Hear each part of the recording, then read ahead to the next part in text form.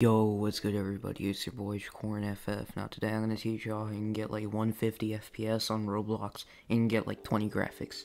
Alright, so you wanna open up the Roblox directory, own file location. Now you wanna create a new folder called client settings.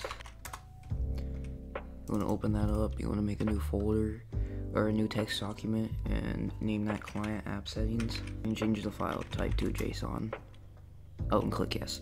Alright, now once you see this, you want to go to the description of this video and you can copy the code and paste in here and make sure you save. So press Ctrl S or go to file and click save. Once you've done that, you're good to go. Now you can open up Roblox and you get your 20 graphics. Alright, so you see we're in Roblox. It's smooth, you know, and we go over here, we get 20 graphics, bro.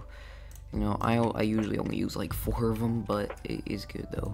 You know, like we get like, what's the FPS? 120, bro.